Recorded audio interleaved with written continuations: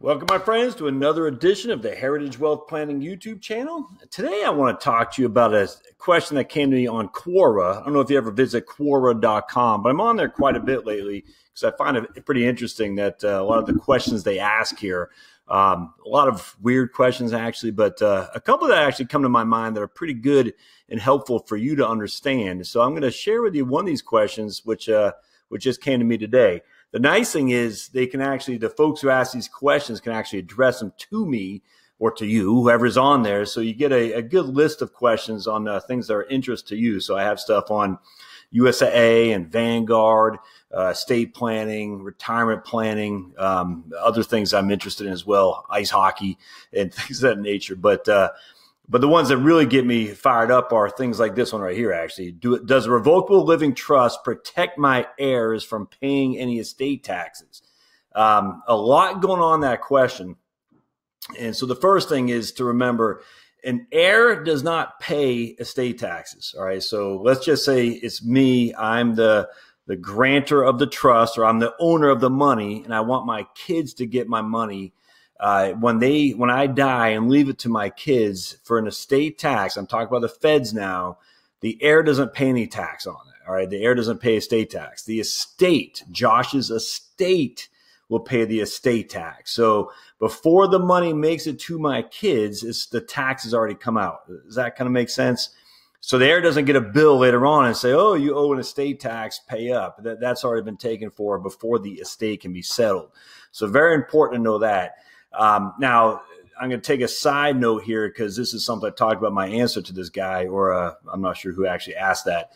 But there is a tax the heirs pay when they receive an inheritance, and that's called IRD, income with respect to decedent. And that is essentially all the accumulated tax that's been built up, or gains, I should say, that's been built up in your IRA, 401k, 403b, or annuity.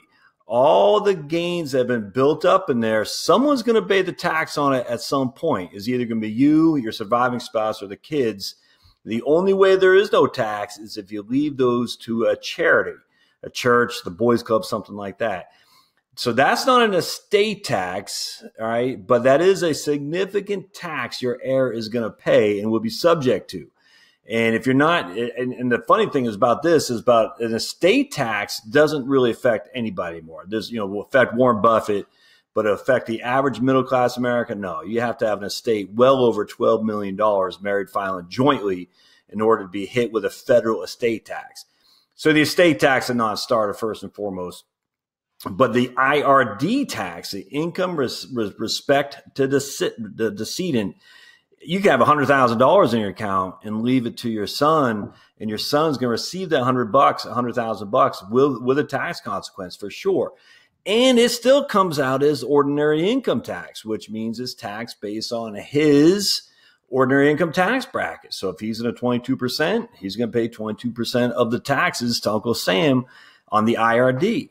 I don't even care if you don't have anything more than that one account, that $100,000. You will pay, or he will pay, the recipient will pay tax on that IRD. For the love of me, I don't understand why that gets overlooked so much. People are so worried about estate tax when the big tax now is the income tax you pay on the deferred assets. 401k, 403b, IRAs, annuities, those are deferred assets. The income tax to your heir is gigantic, and it has nothing to do with the size of your estate. But let's go into this revocable living trust. Now, but revocable living trust is still in your estate. All right. It's still the same social security number. Anything that you put in that trust, the income derived from that still flows back to you. A trust is just a holding account, essentially. It doesn't change ownership. You still own it. So if I have a trust account, revocable living trust, Josh Scanlon is the grantor. I granted the asset to the trust. And Josh Scanlon is a trustee to manage that trust. Josh Scanlon's a grantor. Josh Scanlon is a trustee. I can do whatever I want. Now, because of it, I still have unencumbered ownership of it, which means I haven't given it away. Thus, if I die, it's still included in my estate because I own it outright. I haven't made a gift. I still have control over it. On top of that, as a grantor, I am the person who gives the money or the asset to the trust. But because it's still under my control, it's not really a gift. There's no gift tax consequence. It still flows back to my Social Security and all that. I still have unencumbered control. So a revocable living trust doesn't change anything in terms of an ownership state. What it does is allows for someone to manage that account if I'm incapacitated or when I die. That's it. That's all a revocable living trust does. It allows for management at my incapacity or at my death through what's called a successor trustee. I am the trustee of my trust until I'm incapacitated or I die, which I've named a successor trustee in my living trust document who will come and act on my wishes according to the trust document. But when I die, that trust becomes irrevocable. A living trust, a revocable living trust, inter vivos trust, all the same thing. It becomes irrevocable at my death, which means it can't be changed. And so I have a lot of these trusts with clients I've seen. They drew up back 10, 15 years ago when a whole different estate tax law was in America than it is today. They haven't changed those trusts. They have successor trustees who are Uncle Bob, who's since dead or maybe got addicted to crack cocaine or whatever. You know, that guy's still your successor trustee. That's the wrong answer, because at your death, that thing becomes irrevocable. It cannot be changed. Now, you might be able to get a court order to do that. I have seen that happen. That's not cheap, and it certainly doesn't happen very quickly. So if you have a living trust, you better get on the horn and make sure that thing is up to where you want to be, especially under the new laws that we have here today with a pretty significant estate tax exemption. All right, so I just want to be clear there. A living trust retains the asset in your estate. A living trust becomes irrevocable at your death, which immediately should say, I better make sure I have all my stuff in order in terms of who I want to be the trustee to manage that trust upon my death. On top of that, what I found a million times a Sunday is a living trust has been drawn up, but it hasn't been funded.